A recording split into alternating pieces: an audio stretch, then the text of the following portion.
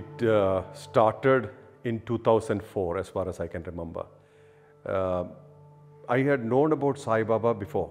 I had heard about Sai Baba before, but not too much, as one of the great masters of India. But in 2004, accidentally, it was not even a planned thing, one journalist invited to interview me for, if I remember right, it was Star TV those days in Gujarat. So I was working in the Middle East at that time. I had finished my stint in Iraq and I had come back to India, and Amukheru had started already in 2003. So I was asked to speak, or the interview was about the Indian philosophy in management. I went for the interview. The interview started, the filming was at a beach side. And next to the beach where the car was parked, car park and the entrance into the beach, there was a small Sai Baba temple. At that point in time, I did not know much about Sai Baba. It was a very small temple and somebody had lit a lamp. That's about it. I don't think there are any pujas or worships going on there. Big size murti. So I bowed down to Sai Baba. This is my habit. Whenever I see an idol or a master's picture, I always bow down, I pay respects. So I bowed down, I touched the feet of Baba and I started the program. The filming was in the beach. And after this filming, I came to Bombay. And those days, 2003, 4, those times, whenever I come to Bombay, I used to go to Giri Traders in Matunga and pick up some books.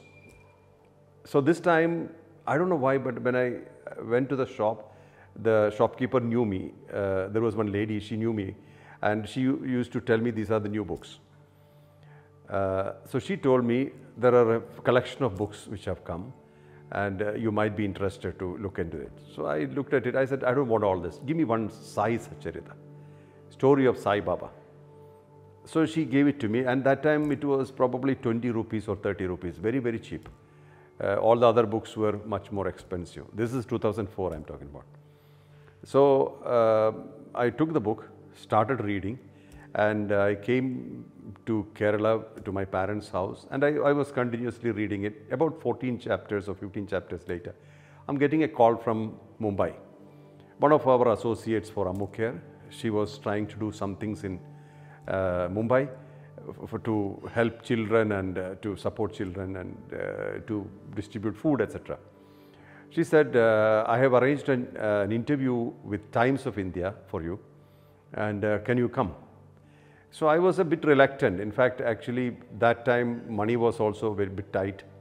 I did not have a lot of spare money to travel, and flight fares are expensive.